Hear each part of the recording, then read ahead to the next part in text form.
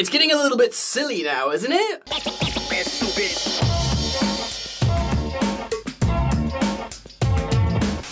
Yes, people, what's poppin'? Yes, people, what's going on? Welcome back to Football Therapy with me, your host, Jan. I hope you're doing well, mate. Genuinely do hope that. Welcome back to Chelsea News. Yes, it's everyday Chelsea news. Chelsea are looking to get Paul Winstanley's replacement from Brighton. This is becoming such a meta caricature of new Chelsea. Just keep going back to the well. The well that, by the way, hasn't served us very well. Ugh. Weird.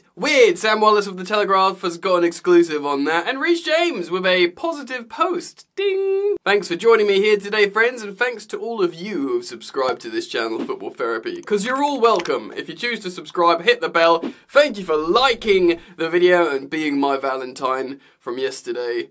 Yeah, and let's get into it. First of all, check out this picture from Reece James's Instagram story showing, that's right, his feet and football boots, which can only insinuate he's on the grass. He's playing football already. I swear this dude just had surgery. Of course, many of us Chelsea fans for such a long time were just waiting for him. We all wondered, should he go and get the surgery? Is that the final way to ensure long-term fitness for our possibly best player, our captain, certainly one of our superstars in Reece James? We just need to get him fit. Of course, Malo Gusto's been incredible, but we're already running Gusto into the red zone, and it's nice to have both. Rotate them both. But yes, make no bones about it, Reece James back is an amazing thing. Reece James and Ben Chilwell, fit and on form, are simply game changers for Chelsea. You may have forgotten it, but it's true. Watch these guys in the Champions League final against Pep Guardiola's Man City. They were incredible. They play slightly differently, but they're both excellent offensively. Of course, Reece James is a little bit more of a serviceman rather than a goal scorer, but his finishing is insane. They're both good at defending in their own ways. They both occupy different parts of the pitch. Of course, Chilwell likes to sort of come inside and make those inverted striker runs. Reece James likes to go out wide, put crosses in, but he himself will drift inside if a chance comes when we're in possession in the final third. Both amazing players, super dynamic, and I was talking on my Instagram, I do Instagram lives all the time, at Football Yannick, if you want to follow me. Someone asked me, Jan, how do we get Gusto in the team when James returns? Like, is there a way to have them both, or, you know, can Gusto keep his place? And I said simply, you just drop Malo Gusto. I know that seems harsh to one of our better performers and young players who could do with the developmental time on the pitch. But yeah, people have just forgotten how good Reece James is. This is the Reece James that Real Madrid fans have been twerking for a long, long time. Who, you know, when Chelsea were in trouble, that Arsenal fan was like, oh, do you reckon we could get Reece James off Chelsea? This is the guy. He is that guy. And we need to get him back in the team. So, if he's accelerated his recovery, if he's ahead of schedule, let's not put pressure on him. But personally, as an England fan, I want to see this guy call up to the Euro squad in the summer. So, good news! Let me know what you think down in the comments section below. And we are going to hop over now to the article from Sam Wallace of The Telegraph and find out what the ruddy heck is going on with this Brighton poaching business. Chelsea have made an offer to poach Brighton's head of recruitment for the second time in 16 months. This time Sam Jewell, who got the job at the Sussex club because his predecessor, Paul Winstanley, left for Stamford Bridge in 2022. Chelsea have made their move now amid fears from the London club that former Brighton technical director Dan Ashworth will take Jewell with him to Manchester United. Is this a Jewel or Jewell? I'm not sure. As yet, it's understood that no final decision has been made by Jewell, and staying at Brighton is also an option. No official approach has been made by Chelsea to Brighton over Jewell. He was Brighton's replacement for head of recruitment Winstanley, of course, who left to join Chelsea to become one of the two sporting directors under the club's new look ownership in November 2022. Jewell took over Winstanley's role at Brighton on an interim basis and was appointed permanently in February of last year. The same year, the club had also lost sporting director Ashworth to Newcastle United. I mean, I want to believe this is really intelligent, you know, data scouting stuff from Chelsea, you know, some real professional headhunting. But we're just going back to Brighton constantly. we're literally getting the replacement, or trying to get the replacement of the guy we've just hired. Can we not see how comical that looks? I mean, is that intelligent? I mean, I know Brighton have overperformed at times, but surely there comes a point where you look at the last 18 months or 2 years of Chelsea poaching Brighton players, managers and recruitment and directors, you know, mid-table 2 seasons in a row. Don't eventually at one point we go, we need to stop doing this.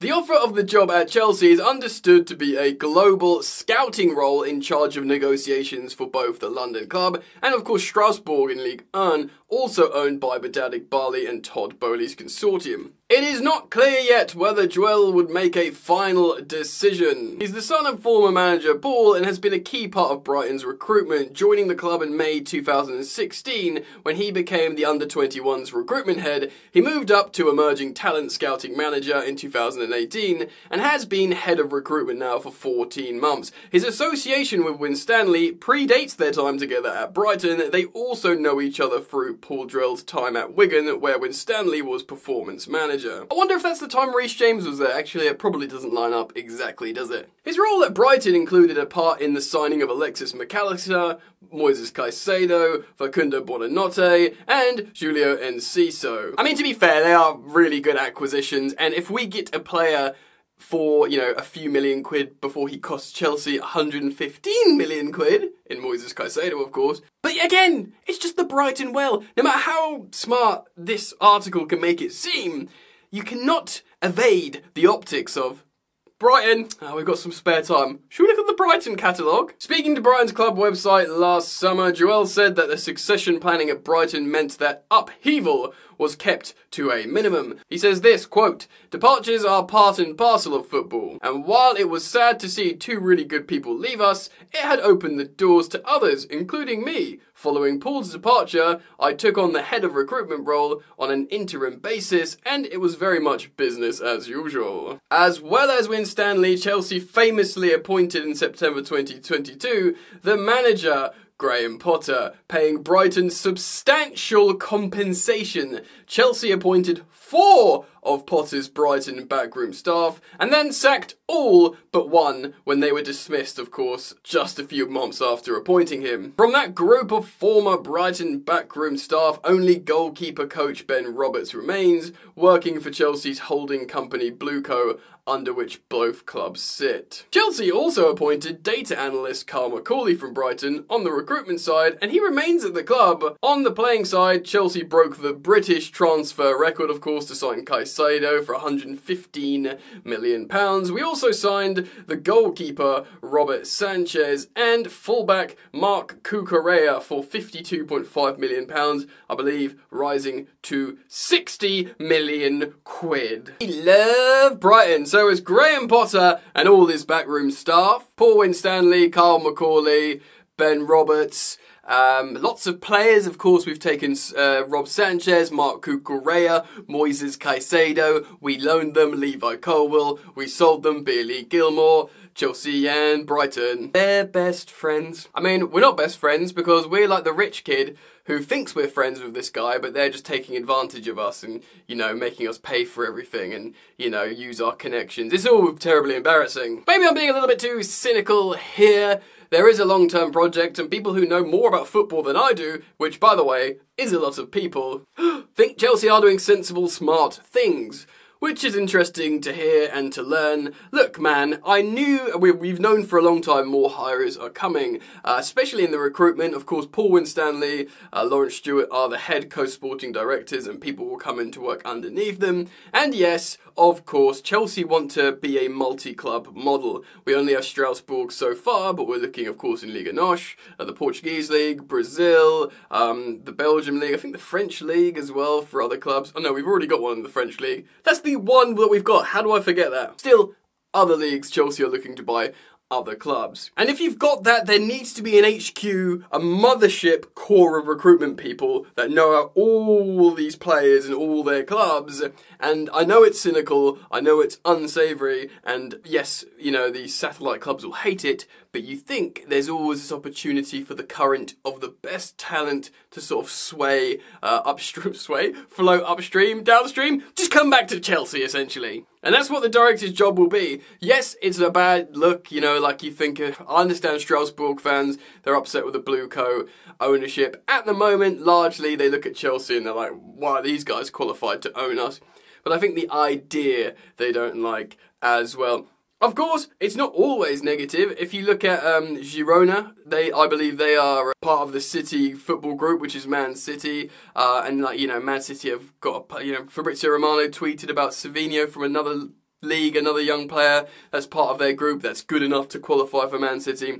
I think those teams are all okay with being owned. Certainly Girona are having a lovely time playing great football. Their fans aren't going, oh no, but we're owned by Man City. Strasbourg haven't been playing great or finishing too high up the table. If they creep up the table, have better performances in Ligue 1, which they're scoped to do, by the way, in the quality of that league, you can get better results, then maybe the fans will stop complaining. But it's their right to complain and protest. I'm absolutely, you know, I've got no issue with that.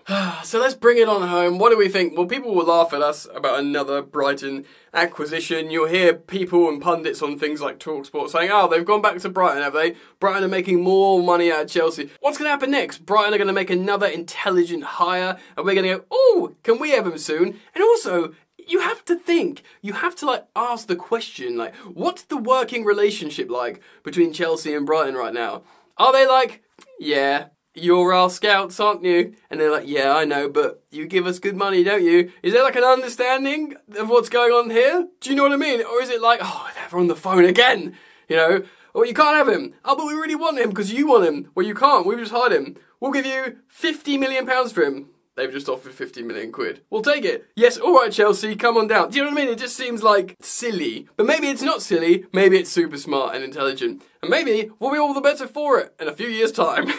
Let me know what you think. Comment down below. I want to hear your thoughts. Feel free to speak a little bit about Reece James, of course, what I spoke about early doors in the video, what his reintroduction into the team would mean, and hopefully sooner than expected. And yes, Jewell, whatever this geezer's name is, or however you pronounce it, I'll be very keen to learn, so let me know in the comments what you think about him as well. For now, I'll thank you for liking and subscribing to Football Therapy. Daily content here, of course. I'd love to have you back. Look after yourselves.